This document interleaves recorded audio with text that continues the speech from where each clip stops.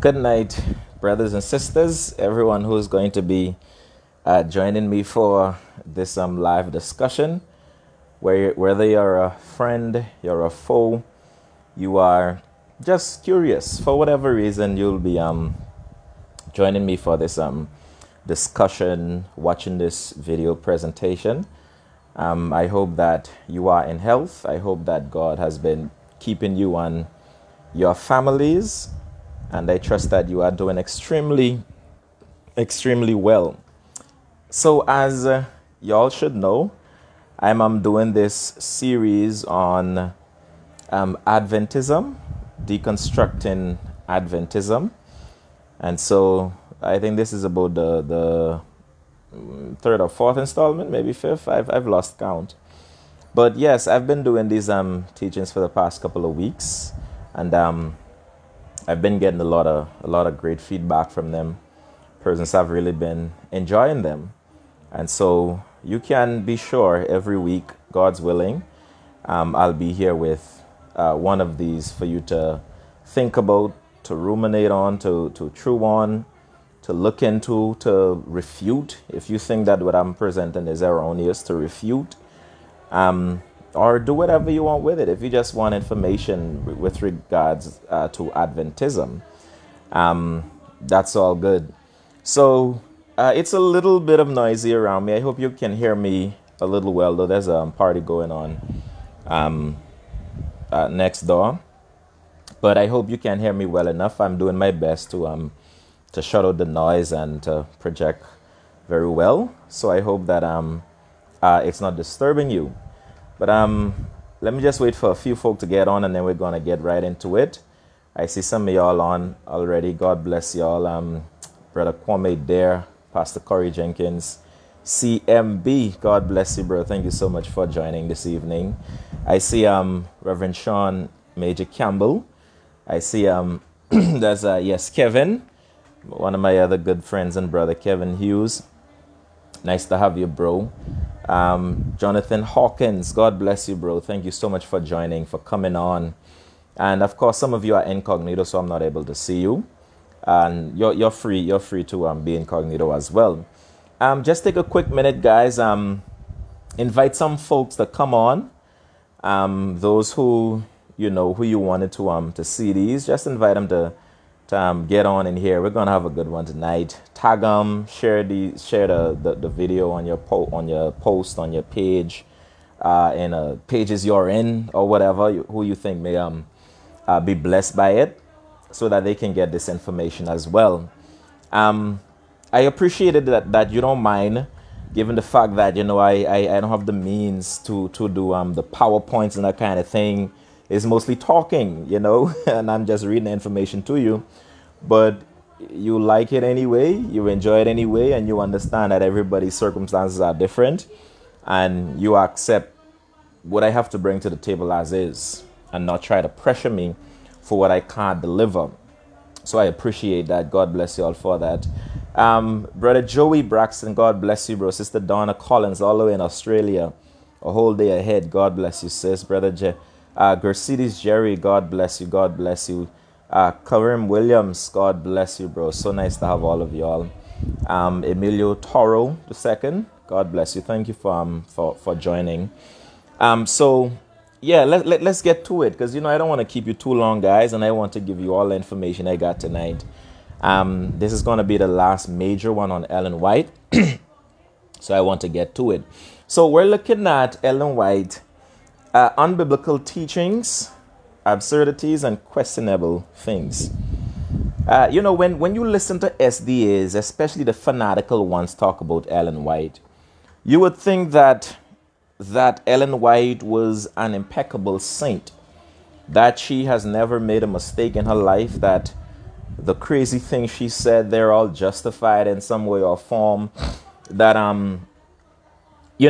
she's no different from the biblical prophets and authors, etc. So you're gonna see that Ellen White is a kind of person, one of those nutcase 1800s rather, 20th century persons and prophets you want to stay away from. Adventists do their best to present Ellen White like she's impeccable.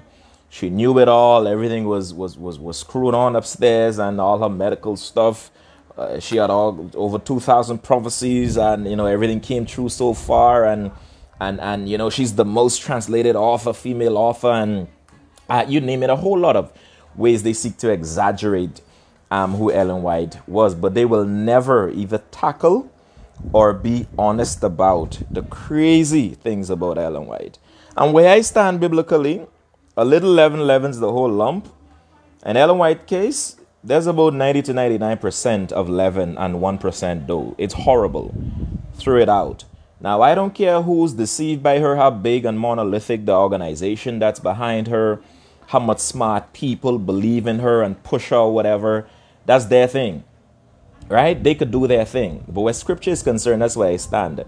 Where history is concerned, where the facts are concerned, where Orthodox Christianity is concerned, that's where I stand, and I reject that.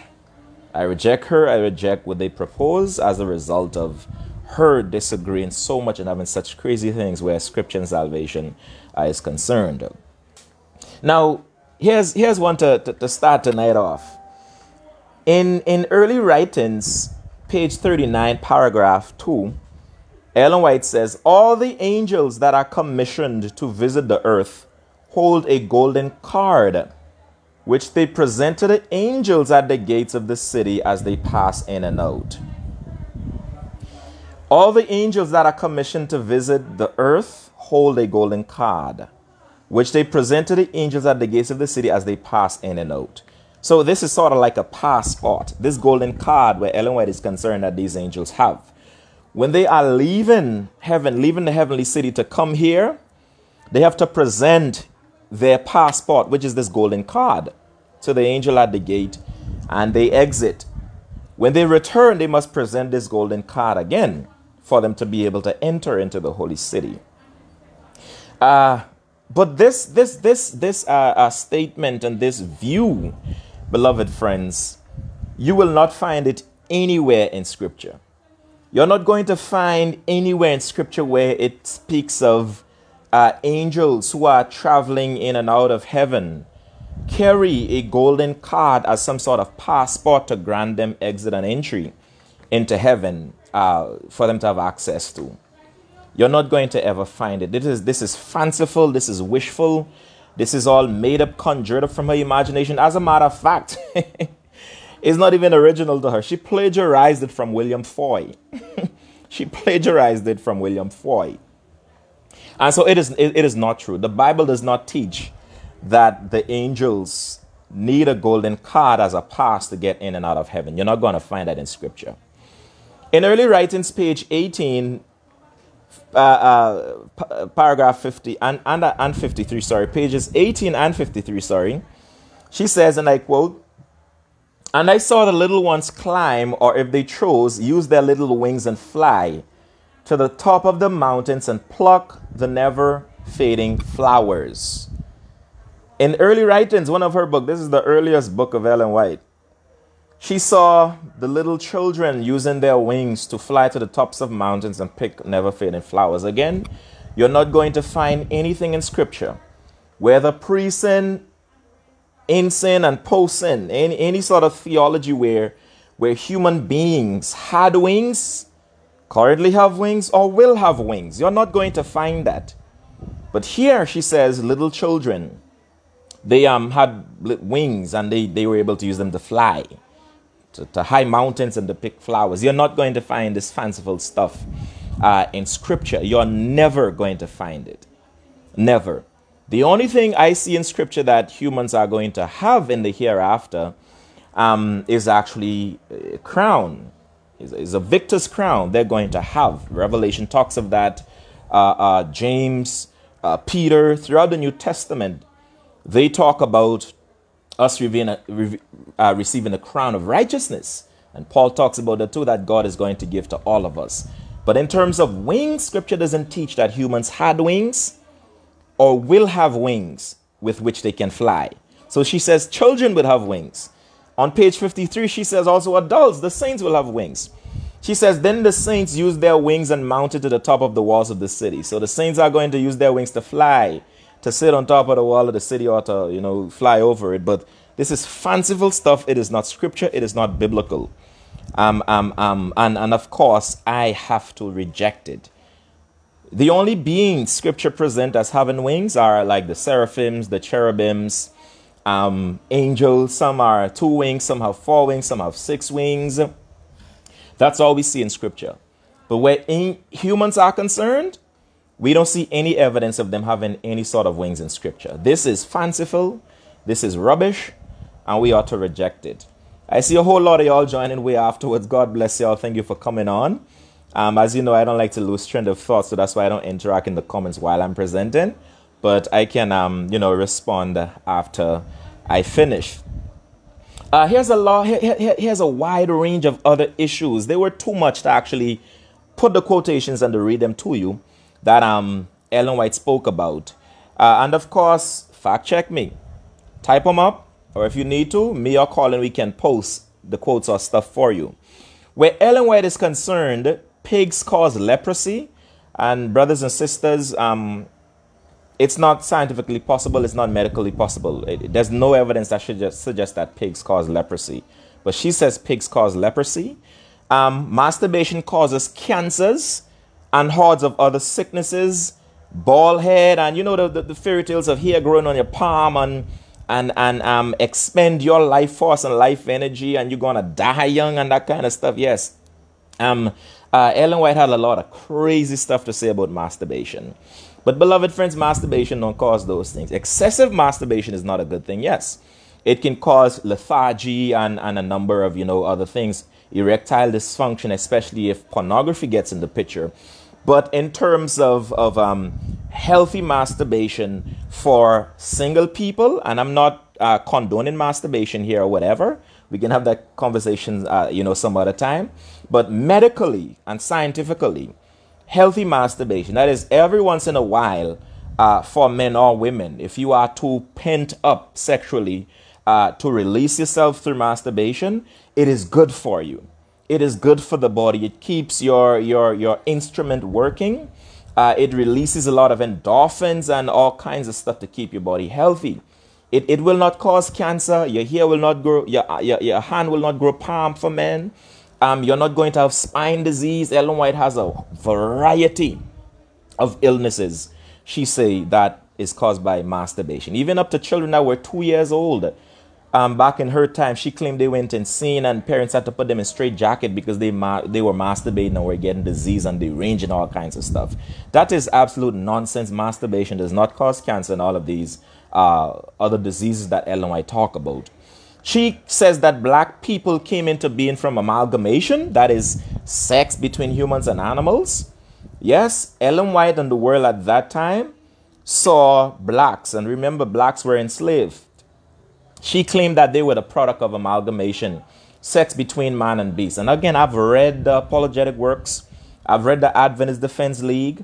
I've read Francis D. Nichols, Ellen White and the critics. As I've read A Prophet Among You, and all the explanation are rubbish. As a matter of fact, I will deal with those quotes in my upcoming book, Her Crazy Things and Statements. I'm going to deal with them to show that even if we take the explanation, it doesn't make sense, because she claimed that it was the greatest sin that the antediluvians committed, amalgamation of man and beast, and it defaced the image of God.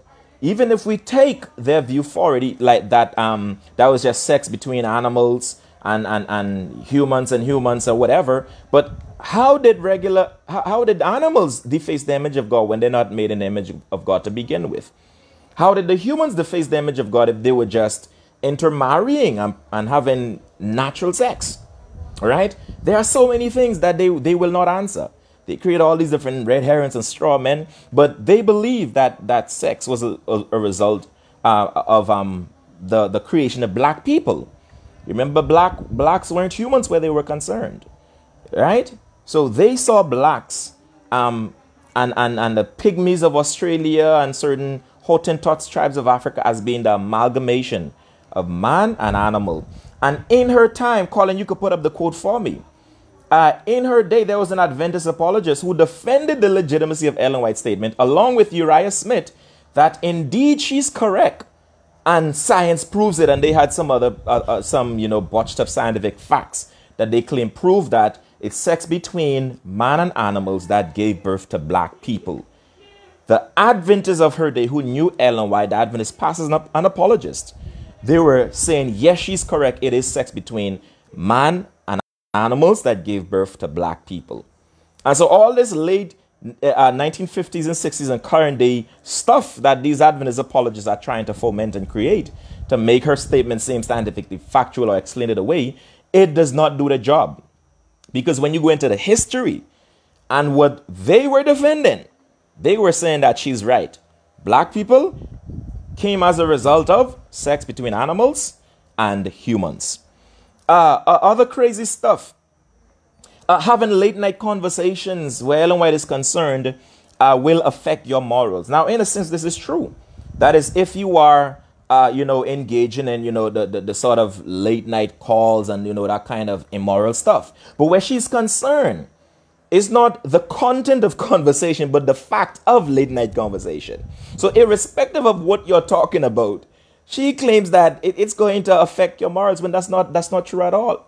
Sometimes late at night, I'm on the phone, me with some of my friends from the UA Urban Apologist community, or I'm counseling somebody 3, 4, 5 o'clock, or I'm writing, a chapter in the book, I'm doing something. It's not affecting my morals, but where Ellen White is concerned, all of that is wrong. It's wrong to pray standing up, sitting, or lying down. Ellen White was confused as to what's the correct position to pray.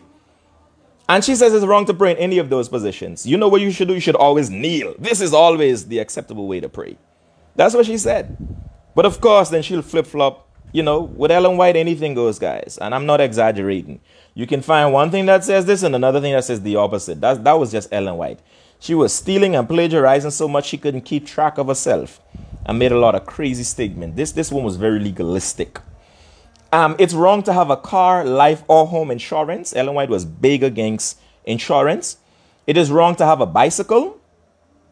It is sinful to eat cheese, spices, pastries. Yes, I'm talking about cakes and all of those regular pastries. Yes, condiments such as ketchup and margarine and butter.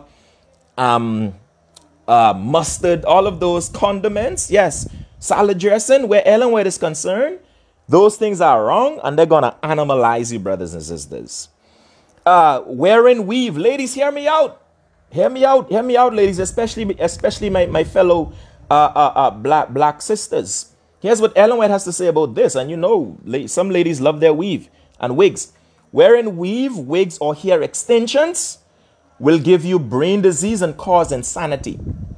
This is what Ellen White says, and that is absolutely rubbish. That is a rubbish. Merely when these things do not cause these diseases. But Ellen White says they will cause that. It is wrong to have a union, job, or union membership. That is trade union. It's wrong to have a membership in a trade union or a job in a trade union.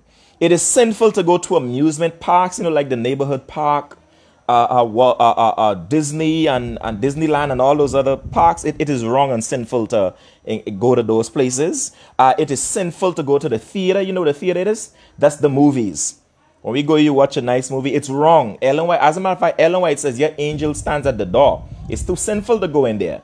Your guardian angel stays at the door. He folds his wing and he's sad when you go into a theater. Crazy legalism. It is sinful to play any sport that involves a ball. It is sinful to go bowling, to play cricket. It is sinful to play cards. Yeah, you think your board games can get away? Card and Monopoly and all of those games. When you are an Ellen White reader and digester, your life, your Christian experience become a miserable drudge. Because as you read her, you think she's this ultimate, inspired, true prophetess of God. You're going to put all these things into practice. This is why majority of Adventists are straight-laced. They're extremists. They are killjoys. The lives of these people are legalistic. They are judgmental. They're always nitpicking at the slightest things. This is why. This is why. Because of Ellen White. This is why they judge women if they have on makeup or a lipstick or a little hair coloring, and everything is a big problem because of Ellen White. So your board games and the cards, it's sinful to play those. It's sinful to play chess. It's sinful to play checkers or to participate in any sort of competition or sports whatsoever, or contests, beauty pageants, you name it. Those are sinful where she's concerned. It's sinful to have a house where you put up curtains. Yes, I got curtains in my house. That's sinful where Ellen White was concerned. It is sinful to take pictures and have them in our homes. Yet, when you look at Ellen White, you'll see so much photographs of her. As a matter of fact, there's a photograph of her that has several photographs in the background of that photograph. Ellen White has a lot of photographs that when she died, she actually donated to her sons. Well, she willed them to her sons or whatever, and they're making big money off them today. Where the regular member was concerned, it was sinful to have all of these things. It is sinful to be fashionable. So, you know, some of us who like to be fashionable, you know, we stay up to date with the fashion. Where Ellen White is concerned, fashion is a sign of the last day. Fashion is a tyrannical mistress. Fashion will deplete your spirituality. I have hordes of statements on this. As a matter of fact, when I was an Adventist evangelist, I had a powerful, what I thought then was powerful Ellen White presentation I put up on dress. About 176 slides. I used to do it in 2 parts in my evangelistic series, or when persons invite me to come to their church to present it. Looking at jewelry, hat wearing, pants wearing, lipstick, makeup, extensions, you name it. And I used to send it around, and they thought it was the best. Where I'm showing that Ellen White, you know, has to say in all of these things, and they're legalistic. And guess what? It's all unbiblical. It's all wrong. It's all wrong, brothers and sisters. It is sinful to wear a skirt that doesn't reach your ankles.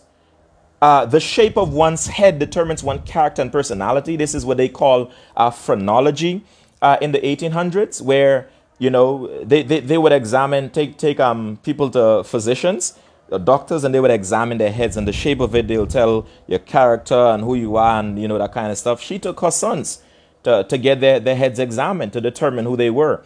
And she was satisfied with the results that, you know, they were of good character and they will be decent men and all that kind of stuff. But it's crazy. The shape of your head don't determine your character and your personality. It doesn't matter how your head shaped. That has no influence on your character and your personality. The shape of your head, your physique, your physical features, that is genetics. That's what that is. Your genes determine your phenotype. The genotype, which is the information that comes from your parents, your mother and your father, determine your physical build, right?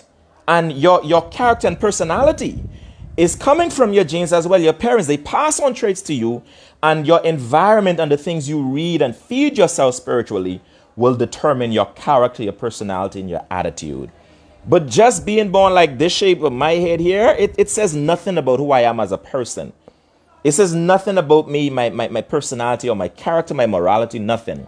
But Ellen White believed that. She took her sons to get all that stuff done.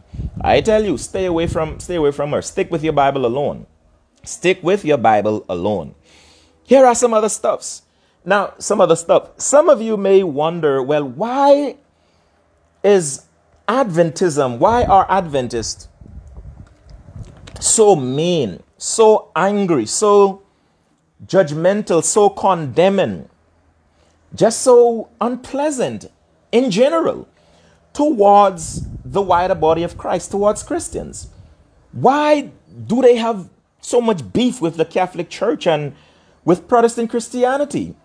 Well, it's because of all the nasty and mean stuff that Ellen White had to say about non-Adventist Christians. Ellen White was a drudge. This is why you could say in some cases they hate Protestant Christianity so much, especially those of us who go to church on Sunday. Adventism has a deep-seated aversion towards the wider body of Christ. And this is the reason Jason Booth said, yard man stuffs. You don't know how it go, Jason. You know, sometimes these days come out up. Let me read some quotes to you as to how they think about us. And of course, there are some other cute little nice quotes too, that they think, you know, God has chased children in these churches. But at the same time, you know, they still don't see us as being legitimately a part of the body of Christ. They see us as just being these deceived pagans who need their gospel to come out of our pagan churches to be saved. That's how they see it. And those who are sincere and don't know better, they rule it in ignorance. At the time of ignorance, God winks, and then God is going to call his people out of Babylon, Catholicism, and these Sunday churches to come into Adventism. Ellen White was a meanie towards the wider body of Christ. In early writings, page 116, paragraph 1, she says, I saw that the nominal churches, meaning the Sunday churches, have fallen. That coldness and death reign in their midst. This is what she had to say about us. Our churches are fallen and the coldness and death reign in our midst. Now, is it true of some churches, some apostate churches, in the sense that they are not orthodox? They are teaching a lot of unbiblical stuff. They are focused more on the world and pleasing the world and that kind of stuff. Yes, it is true of some churches who are under false teachers and cultic organizations. But it's not true of the entire body of Christ simply because they are not Seventh-day Adventists. What Ellen White is saying here is because they're not Seventh-day Adventists and they rejected the Advent message from William Miller and then the Adventists. And then this is what she concludes about us. They have fallen. Coldness and death reign in their midst, our Sunday churches. In Testimonies, volume 4, page 13, paragraphs 2 to 3, she says, the sins of the popular churches are whitewashed over. Interesting how the GC and the Ellen White trustees have been whitewashing her like crazy. But hey, she feels like we are whitewashed. The sins of the popular churches are whitewashed over. Many of the members indulge in the grossest vices and are steeped in iniquity. The most revolting sins of the age find shelter beneath the cloak of Christianity. Their conduct is abhorrent to the Lord. They are co-workers with the adversary of souls. We are working with Satan. Now again, can you find some churches, some people among us who are like this? Absolutely. But to blanket all of us as this way by virtue of not being Adventist is wrong. The fact is, this is descriptive of Adventism too. A lot of the immoralities that go on in some Sunday churches, Christian churches, the same thing happened in Adventism. But where they are concerned, all of that, they are still a remnant. They are still a true church. The act of us going to church on Sunday and holding to what they call these pagan and unbiblical doctrines make us like this. Our sins are whitewashed over. We're steeped in vices and iniquity. Revolting sins find shelter under the cloak of Christianity. Our conducts are abhorrent to God, and we are working with Satan himself. In early writings, page 274, she says, I saw great iniquity and vileness in the churches, yet their members profess to be Christians. Their profession, their prayers, and their exhortations are an abomination in the sight of God. This is horrendous. Ellen White is throwing everybody under the bus here. Our profession, our prayers, and our exhortations, our preaching and teaching, it's an abomination to God. Jesus and the angels look upon them in anger. Jesus is constantly angry with the church, his bride. Can you imagine? Can you imagine, beloved? Jesus is constantly angry with the body of Christ. An innumerable host of evil angels, Lord have mercy, are spreading over the whole land and crowding the churches. So the churches now are the habitation of evil angels. The wider body of Christ is our present profession and exhortation is an abomination. Jesus is angry with us, and the host of evil angels, they are all over the land and they crowd in our churches. This is what she's saying. It's unfortunate, but this is how they see us. And that's why they have the attitude they have towards us. I'm going to talk about that in one of these episodes, about the elitistic mindset of Adventism. We're going to talk about it. This is Deconstructing Adventism. But I got to lay the foundations, and I can deal with everything that come to my mind or that you present to me to talk about. In manuscript releases 19, volume 19, page 176, paragraph 1, she says, non-Adventist churches don't have God's favor. They have no vitality or consecration to God, and they will receive God's plagues. This is what Ellen White and Adventists who take her serious and the Adventist church itself think about us, our churches. Yet they are doing the same things or worse. The church has been doing abortion from the 1950s, and at the Adventist church, Even the resolution they passed last year, it's still favoring abortion. They are trying to appease, the ones who are against it in their midst, but it still allows room for abortion. Check out Pro-Life Andrew on YouTube. He keeps up with that a lot, and he's an Adventist, and he exposes these things a lot. In Spirit of Prophecy, Volume 4, page 425 and 444, she says the secular powers and all of Christendom will enforce Sunday worship. They will severely torture, punish, and murder Seventh-day Adventists for refusing to worship God on Sunday. This is the Sunday law that they anticipate to come very soon. She had a lot of nasty things to say about the wider body of Christ. And that is why they think they are superior to Christians. They have this superior, complex. They are better than us. Their doctrines are dropped from heaven and dropped in their lap, and they are unapproachable. Their teachings are irrefutable. They are the elite remnant of God for the last days, with a special message given to give to the world and the Christian churches to come out of error and darkness and come into the marvelous light of Adventism.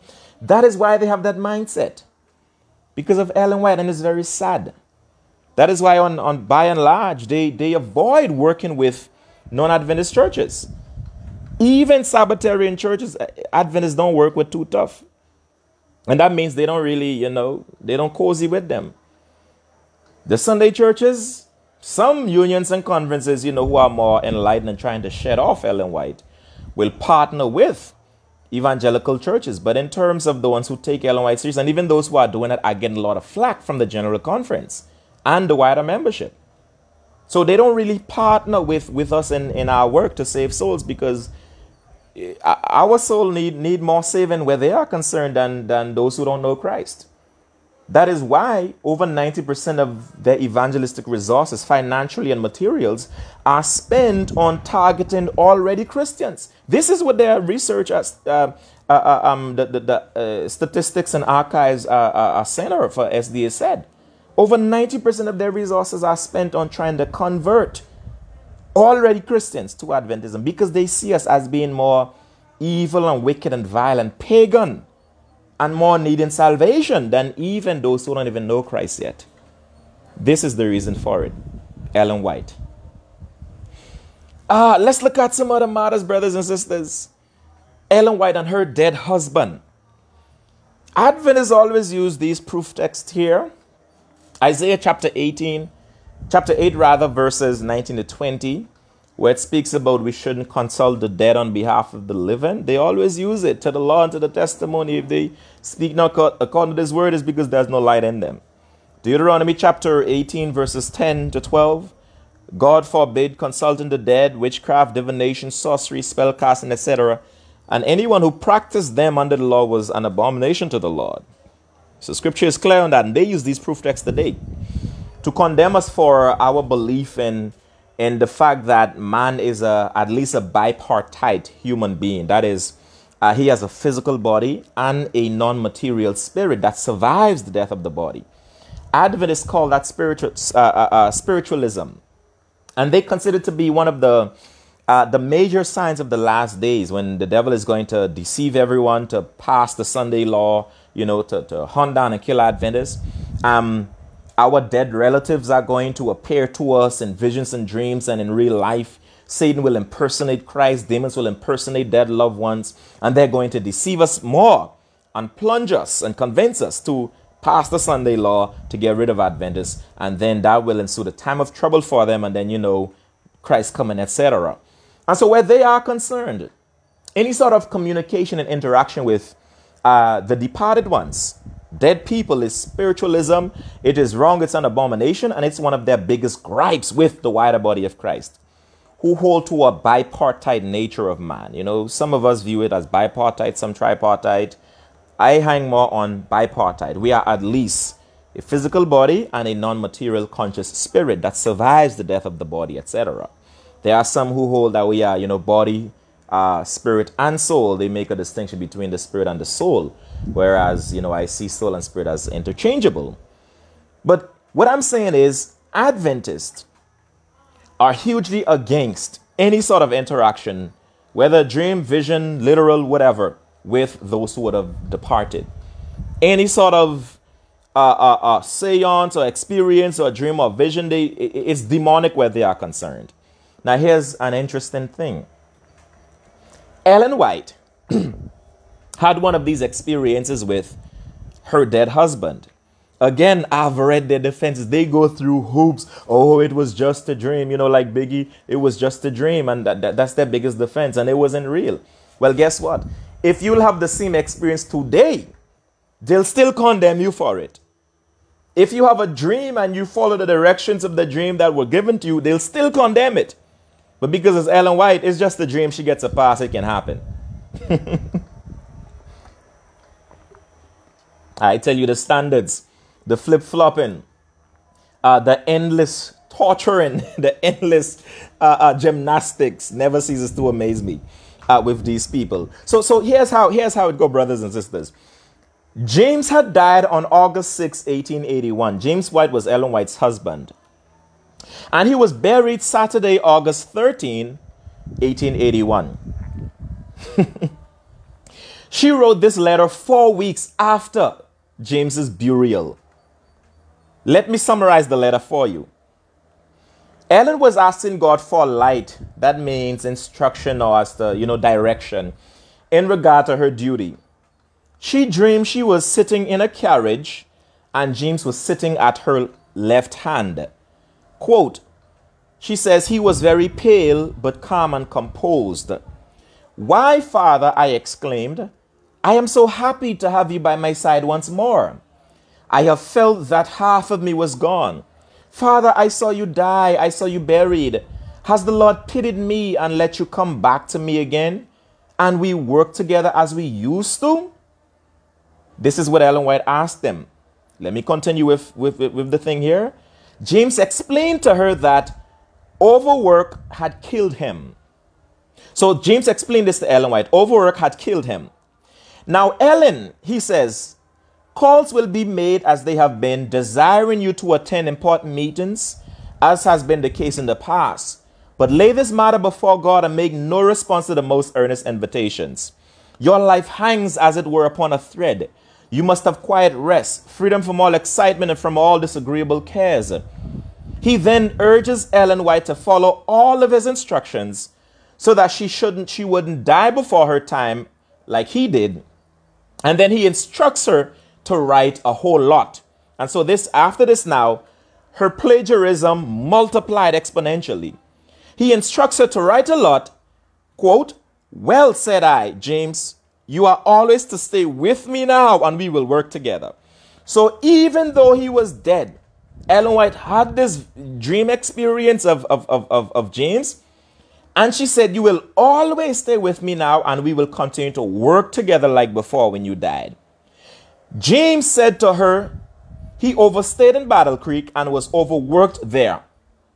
Then he tells Ellen, don't make the same mistake. And I quote, I awoke, she says, but this dream seems so real. Now you can see and understand why I feel no duty to go to Battle Creek for the purpose of shouldering the responsibilities in General Conference. I have no duty to stand in General Conference. The Lord forbids me. That is enough. This is what Ellen White says.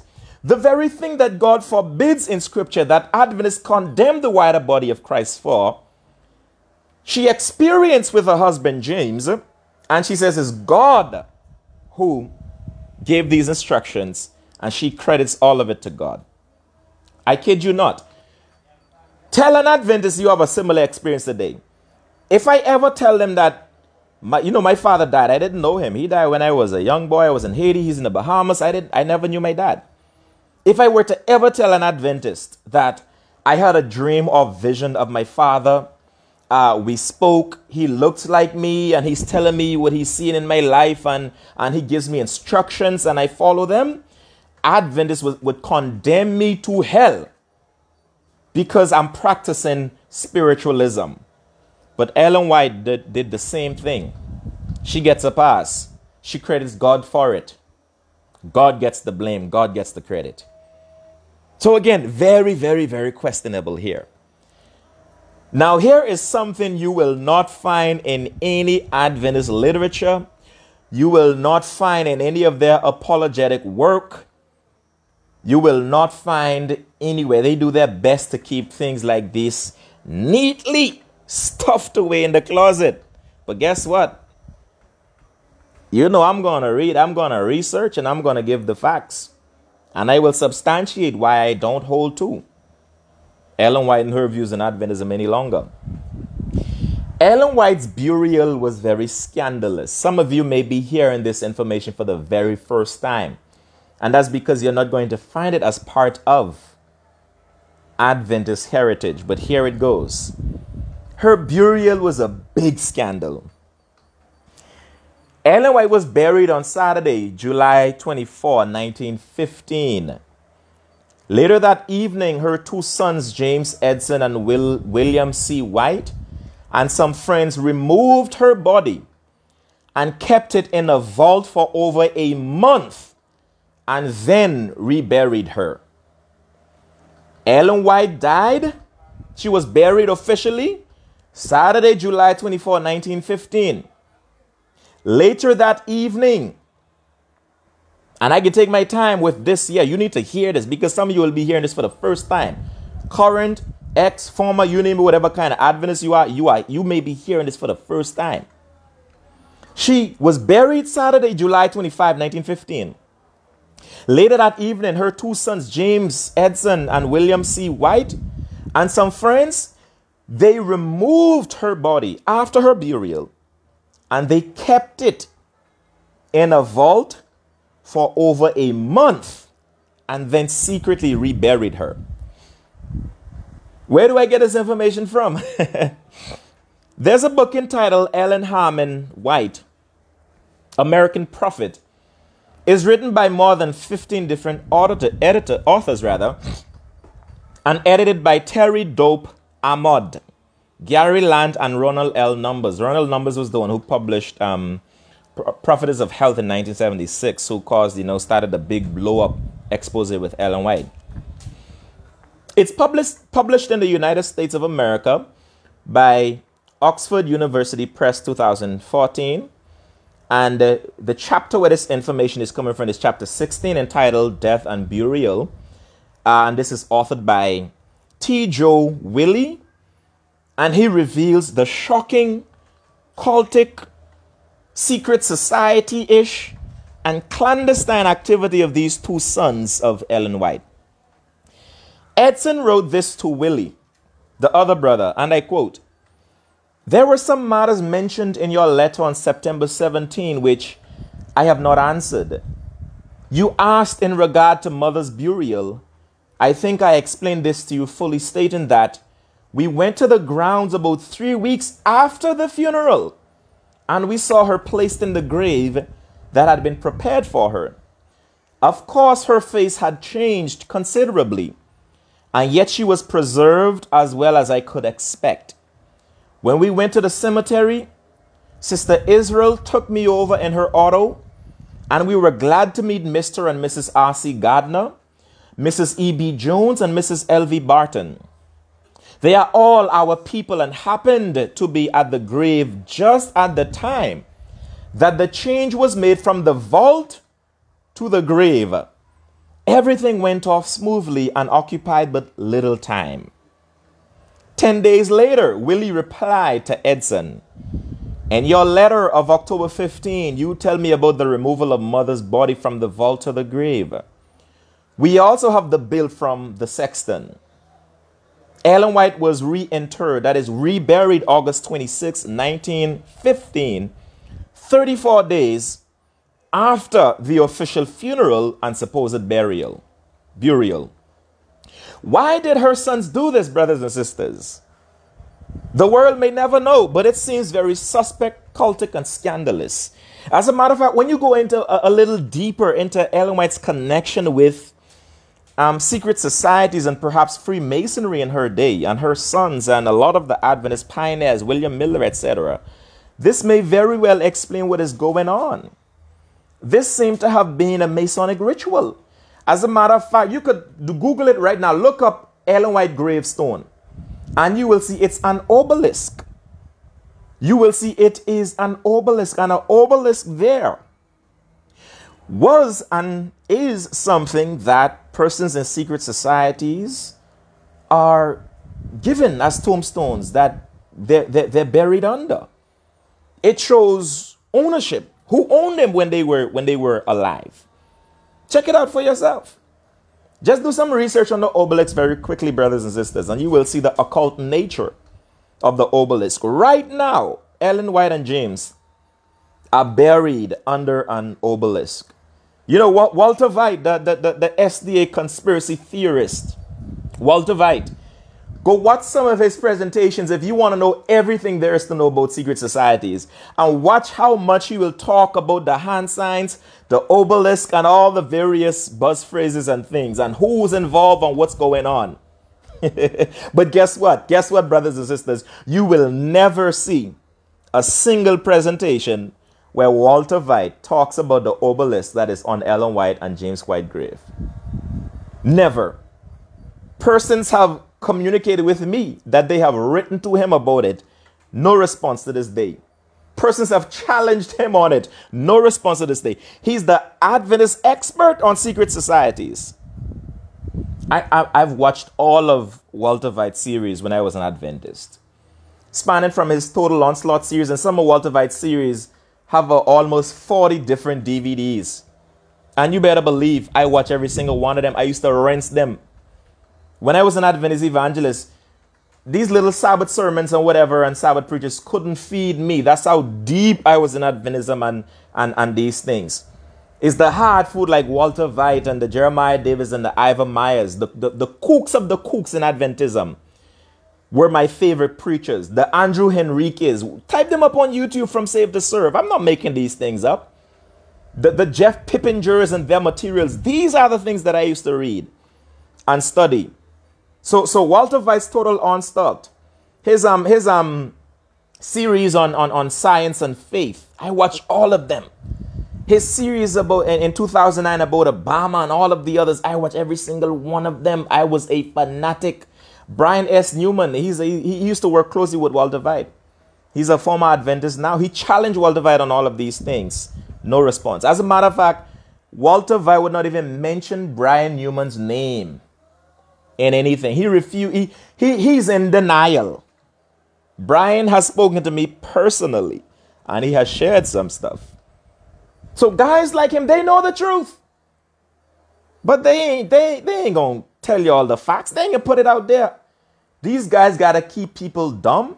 They have to keep people ignorant. They have to keep people in fear. They have to keep people paranoid. Doug Batchelor is no different. They have to keep them paranoid about the Catholic Church, secret societies, the Pope, Sunday churches, and Sunday laws every week. Look at what they're talking about. They have to keep them paranoid to keep their jobs. But guess what? These guys actually know that what they are saying and teaching the people is absolute rubbish. Absolute rubbish. Walter White, the expert. Go watch him, man. Go watch Total Onslaught and look for the relevant secrets behind secret societies. Yes, that's the title of one of those presentations he did. And you'll see he go through and show you all the obelisk in Washington, D.C., in London, in the Vatican, and wherever they are. And he'll explain to you what they mean. He'll talk about all the Albert Pikes. I was deep in these things. All the Helena Blavatskys, the Aleister Crowleys. He'll talk about everyone. The Anton LaVey who were a Satanist.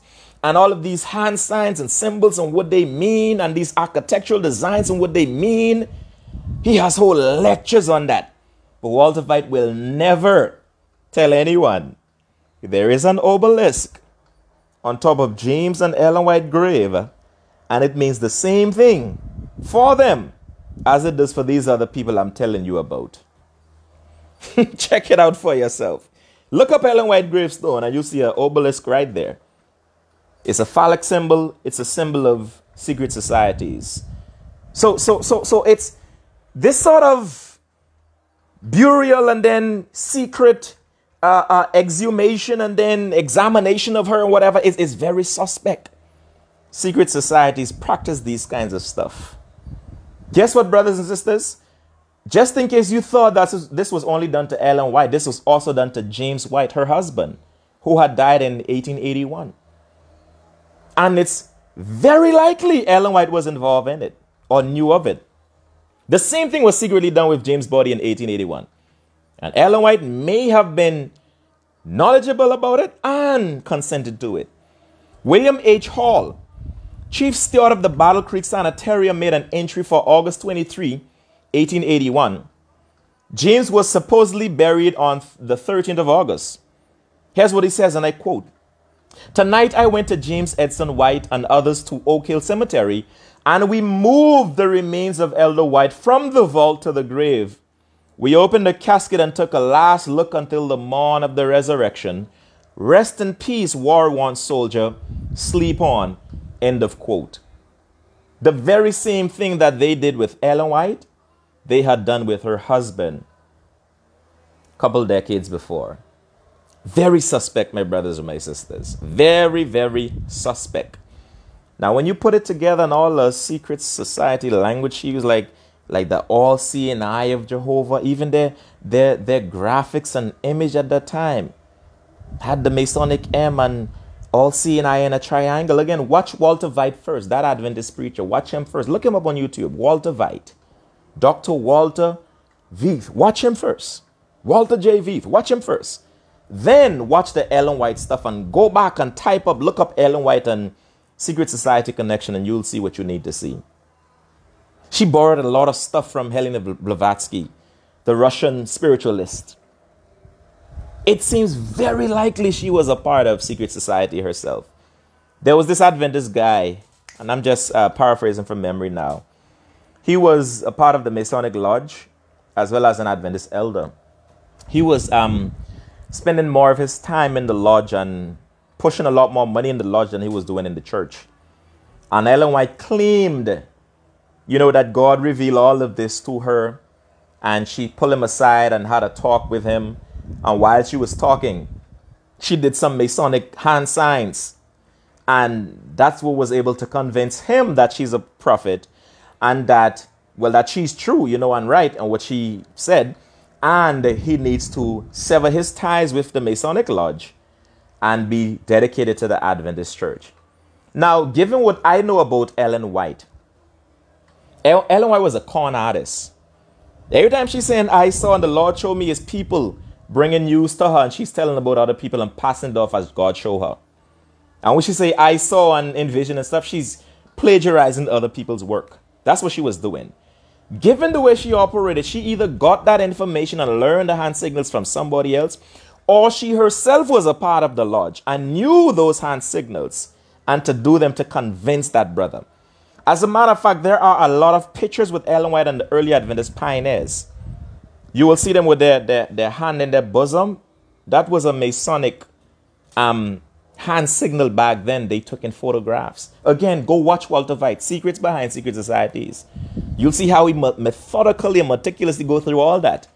And then compare all of that now to Ellen White and the early Adventist pioneers, and you're going to see that it's very likely, highly likely, that she was a part of that foolishness. And that's where she got all of these visions and this perfect cult from, to now keep people's soul in bondage and antithetical and averse to the gospel of Jesus Christ. That's what I believe. Now, here's the thing, brothers and sisters. By November 1974, Arthur L. White, he's a grandson of Ellen White, of James and Ellen. He became aware of these questionable and scandalous letters and what the rituals they performed on his grandparents.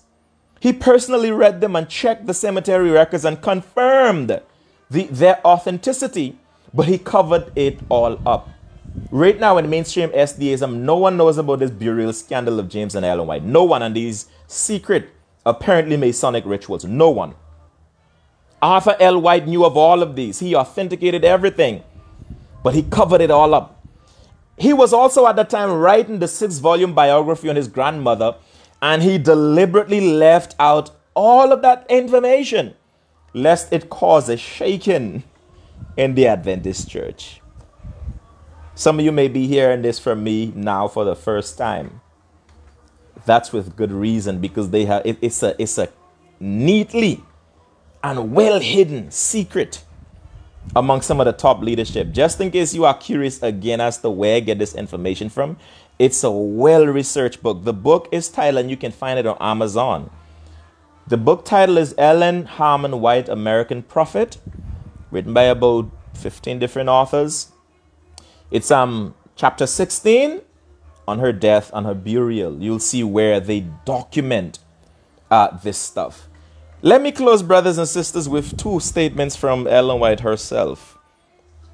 Ellen White herself. I don't even need to go to the Bible to tell you to stay away from her. I'll let Ellen White tell you to stay away from Ellen White. How about that? I'll let Ellen White tell you to stay away from Ellen White. In Testimonies, Volume 4, page 229, paragraph 2, here's what she says. God does nothing in partnership with Satan. I agree. My work for the past 30 years bears the stamp of God or the stamp of the enemy. You know exactly which one I go with. It's the stamp of the enemy. Her work bears the stamp of the enemy. They could have fooled Walter Martin. They could have fooled Donald Gray Barnhouse and all of the others who didn't know better, or for whatever they fooled them. They can't fool me. Y'all ain't gonna fool me. She says, and I continue, there's no half work in the matter. The testimonies are either of the Spirit of God or of the devil. Ellen White says it can't be mixed. It's either one or the other. And thank you, Ellen White. I believe your work was of the devil. And that's why I renounced you. I renounced Adventism. And I'm a born-again Christian today. I made that decision 5 years ago. Lost everything. And I'll do it all over again as much as is necessary. Because her life and ministry and works and theology, it contradicted everything in Scripture. It is absolute nonsense. And I don't want no parts with it. Here's another quote from her own mouth. Testimonies, Volume 5, page 691, paragraph 2. She says, if the testimonies speak not according to the word of God, reject them. And that's exactly why I've rejected Ellen White. So for all of you Adventists who are watching, this is why I reject Ellen White. The Adventist Defense League are hard on my back right now, the Edwin Cottos. If y'all didn't know why I reject Ellen White, this is why I reject her. Because her work are not in accordance with the word of God. I reject them. And I'll do it all over again to just stand on the Bible alone. And church history, Orthodox Christianity. Yeah, that's where I'm at. She says, if they don't speak according to the word of God, reject them. And from what I've presented on these 3 presentations on her alone, you see clearly they don't speak in accordance to the word of God. The many of you who are former Adventists who have been in all your lives. I was in for 10 years. Some of you were in for 20, 30 years, 40 years. I have some friends who were in for 50 and 60 years, their entire lives in Adventism. And eventually the Spirit of God brought them out. The gospel reached them and they came out. And they are experiencing liberty in Jesus. They are experiencing salvation right now in Jesus. You know her work were not of God. They were of the devil. Where she says, if that's the case, reject them. And she says, as I finish this quote, Christ and Belial cannot be united. Let me read it over. Testimonies, Volume 5, page 691, paragraph 2. If the testimonies speak not according to the word of God, reject them. And that's exactly why I've rejected them. They don't speak according to the word of God. Christ and Belial cannot be united. She's absolutely right. And that's exactly why me, Elsa Jr., Thunder Lauriston, is not an Adventist today. And I'll do it all over again because Ellen White was not a true prophet of God. She needs to be discarded. And it's unfortunate that she's the foundation of the faith of almost, 18 plus or minus million people worldwide. It's unfortunate. It's very unfortunate. So having said that, brothers and sisters, this is where I stop for tonight. Let me thank you all for joining me. Look like you had a lot of fun. Look like you learned a lot, and I'm grateful for it. And of course, Pass this around. Share the presentations, man. A lot of people don't know these things. They need to be aware of what really is the underbelly of Adventism and why they need to stay away and stick with their Bible alone. Be an Orthodox Christian alone and know Jesus for themselves. Stay far from it. Stay far from the cult. Stay far from Ellen White. It's dangerous to your soul. It's dangerous to your spiritual and social life. Stay far. And I hope that I would have made this clear by what I presented from the multiplicity of sources, Adventist and otherwise, that I presented. All right, so I'm done for now. Until next week. Let me just see if any of you have any questions real quick that you probably want me to answer. As I close, I see you are having a lot of interactions in the chat, and that's wonderful. I'm happy for that. It shows that you are engaged with the information. Those of you who joined me late, thank you very much for taking your time to come and to, scope out this presentation. When I end the live, though, you can just, watch the replay to catch everything. But thanks for joining nonetheless. I see a whole lot of you having some wonderful conversation there. Any questions for me, anyone, quickly before I end this live? Any questions, anything you want to ask or anything you want me to clarify quickly before I end? I don't want to keep you long at all. These 3, 4 only went a little longer because of the nature of them. But as I finish with the historical aspect, I'm just going to be, deconstructing the popular mindset, proof text and, theology and that kind of stuff. And that should stick within the, 45 minutes or less time frame that I initially set for these presentations. All right, so there's nothing. God bless you, Jason Booth. God bless you, Big Bro. I'm happy that y'all learning a lot from these, man. Sister Dawn, all the way from Australia, God bless you. Former Adventist as well. Brother David Roselle, God bless you. I'm glad you enjoyed them. Apostle Spencer, great. Watch the replay. You'll definitely learn a lot. And if you didn't catch the previous ones, guys, I post these on YouTube. So you can just check me out on YouTube, subscribe to my channel, hit the notification bell so that as I post something, you'll see it. EJ Thunder Larson, that's the YouTube channel. So you can just check it out. And you can watch all the other presentations I've done before on this issue or otherwise. And great sermons, are on there as well. If you don't want the apologetic aspect, there are biblical teachings, there are debates, so you could just check them out. And you never know what you learn or what questions they might answer for you. So check them out. Amos Campbell is asking, is Sunday worship the mark of the beast? I'm going to specifically teach on that, Amos. But the quick answer I could give to that is no. Sunday worship is not the mark of the beast. Worshiping God on Sunday is not the mark of the beast. But I am going to have the proper structured teaching on that issue as well, coming up. Perhaps I may do it next week. Who knows? Because I don't have anything else. So I'm just free now to just, do topics.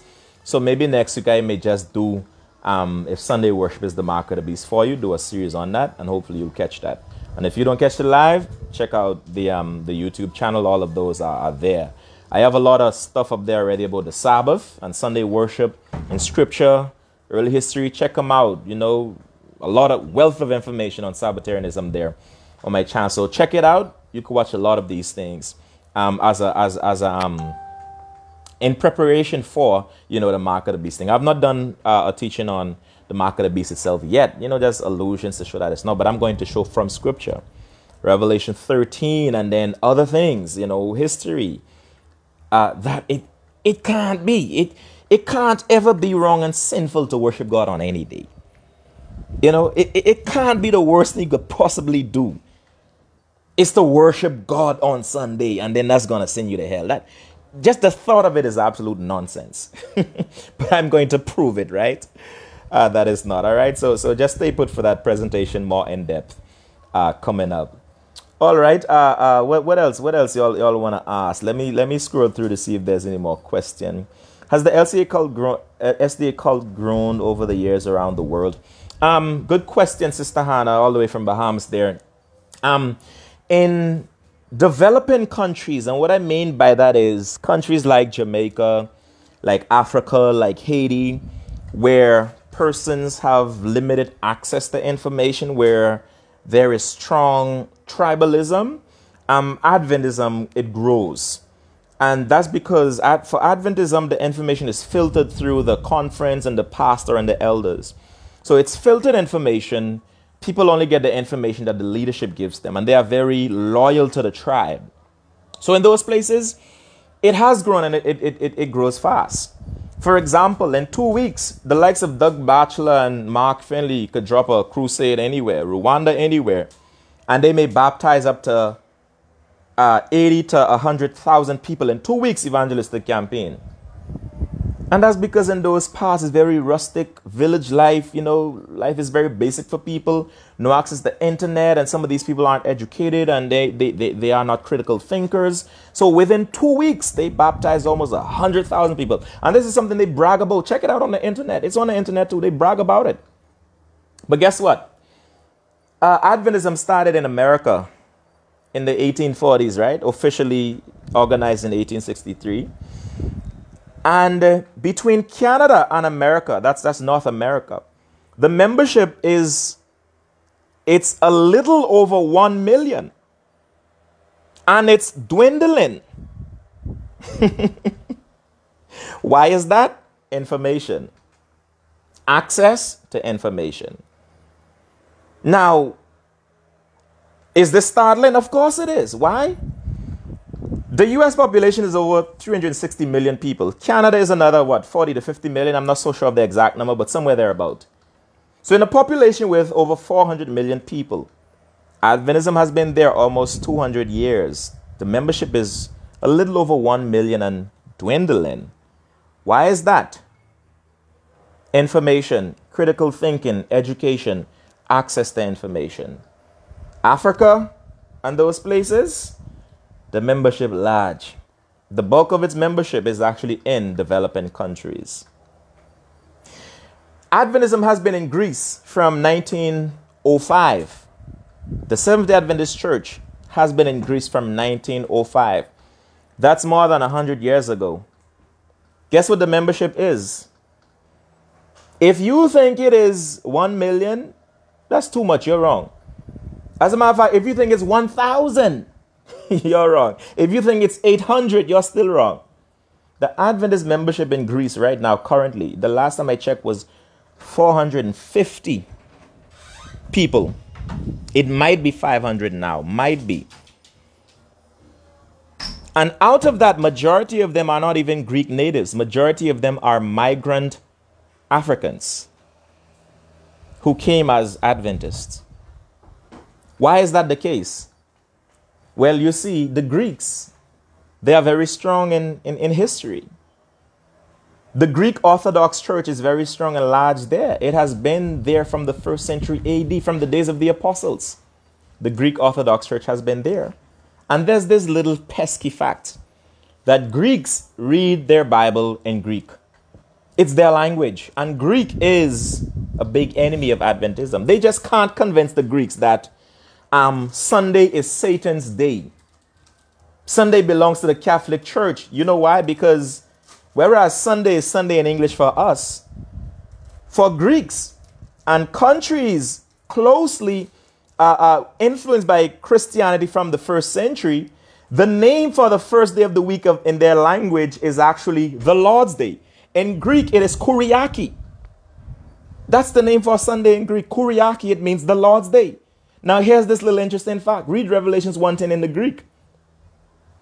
You will see when John says, I was in the Spirit on the Lord's Day. The Greek there, egenomen ente pneumati ente hemera kuriaki. I was in the Spirit on the Lord's Day, Sunday. And when you check the Latin, when you check Russian, when you check so many other languages, Spanish and French, the name for Sunday is the Lord's Day and not Satan or Catholicism's day, as Adventists say. It's not pagan Sunday worship. And so they're not able to convince the Greeks that their biblical faith is wrong. And Adventism that just came around in the 1840s is right. And they need to throw away the apostolic faith and hang on to Adventism now. So in developed, educated countries, Adventism is almost non-existent. Remember I said earlier, in 2 weeks in Africa, they'll baptize almost 100,000.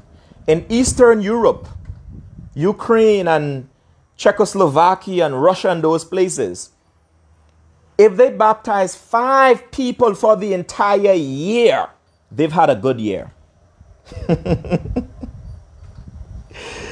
I got receipts, guys. I can send you the news articles. They have to try creative ways like gambling and raffling to try to get people in the church and to try to baptize them in those countries. Why is it so hard for them there? Access to information, education, critical thinking.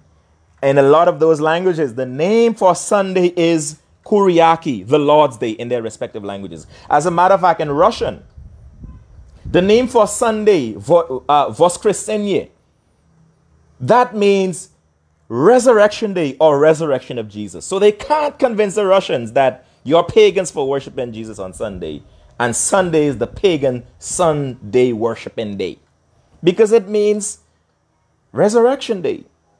And Russians can trace the history close to the 1st century.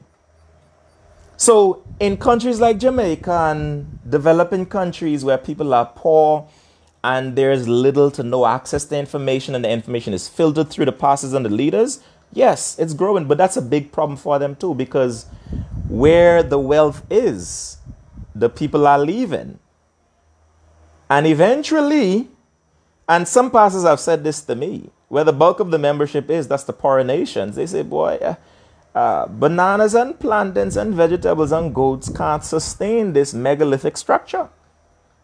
The General Conference, it can't sustain it. And so it's going to cause a huge, huge thing. And so that's what's up. That's what's up, Sister Hannah. I hope that would have answered your question and given you more information than you bargained for. Anybody else, just before I close? I really need to close here. You know, y'all know I don't like to keep y'all long, but y'all seem to be really reveling in this sort of information. But I got a whole lot more coming, guys. I can take my time and I can deconstruct. They're always calling on Christians to answer to their thing and prove them wrong, and they are irrefutable on everything. Well, midaya, tondadaya. I'm doing these videos, I'm writing books, I'm doing interviews, you name it. Check out the facts for yourself. And of course, they're going to attack my character, my personality, and my style of delivery. So what? So what? Deal with the facts, man. Don't argue against the man, argue against the facts. That's what it's about. Okay, let me see how many Australia are here baptized. Well, I'm not particularly sure of that information, since the Donna. Perhaps you could have given me that. I'm just speaking of air here, you know, off my head, top of my head, from what I recall.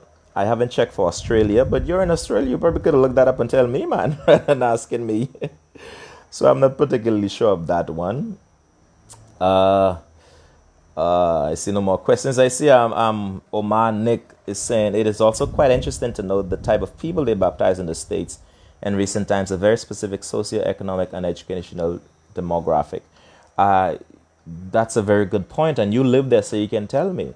A lot of those people indeed are usually, if I'm not mistaken, persons from the Caribbean. And yeah, I mean, I don't want to, you know, speak a certain way, but yeah, that's a valid point. And so the roosters will come home to roost. You know, all this braggadociousness about they are everywhere and their message is flying high. There's a lot of things that are not adding up that's going to come back to haunt them.